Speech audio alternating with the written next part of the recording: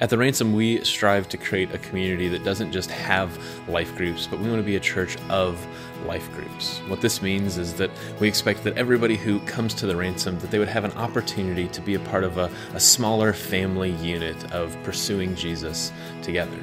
Now, discipleship isn't just an add-on to the Christian faith. It's actually foundational to what Jesus asks us to be, disciples of Him. A disciple is somebody who can recognize and respond to the voice of God in their life and who teaches others to do the same. So discipleship really happens in the context of pursuing and following Jesus, but it also happens in community. This is what we hope to achieve in our life groups as we meet together.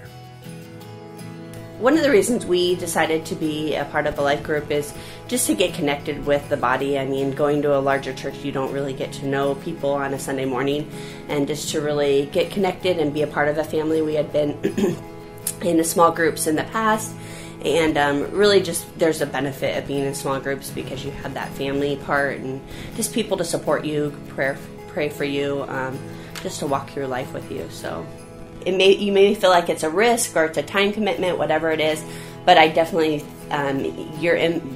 once you step in, I believe God will just bless you. I mean, it'll be an incredible thing to your family and just growth. I believe in a marriage, if you're single, it'd be an awesome place just to grow with other single people.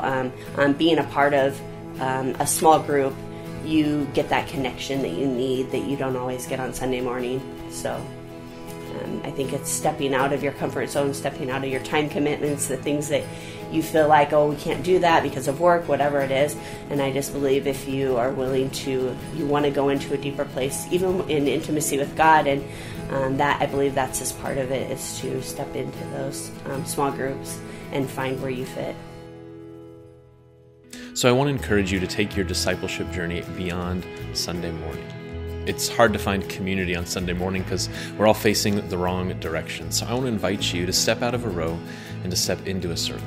Join us for a life group.